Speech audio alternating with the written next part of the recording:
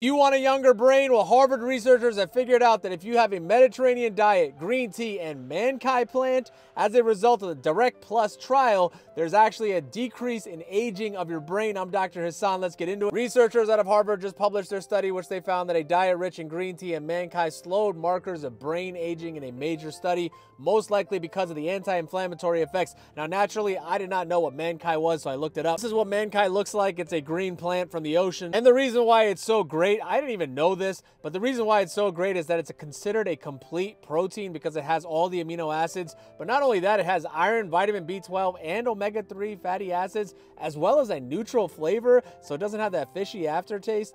It might be a miracle plant. I did not know about it at all. And I guess most people just add it to their smoothies. But anyways, in the trial, they had 3 different diets that they tested: a standard healthy diet, a traditional calorie-restricted Mediterranean diet, which was a low in simple carbohydrates rich in vegetables and replaced red meat with poultry and fish, and the green Mediterranean diet, which was additionally included green tea and Mankai. It's safe to assume that this right here is the MVP of keeping your brain young. I'm going to find out more about it. Do you have any information about it? I think I'm going to include it in my smoothies. What do you guys think? The Mankai plant. I love you guys. I'll see you on the next one.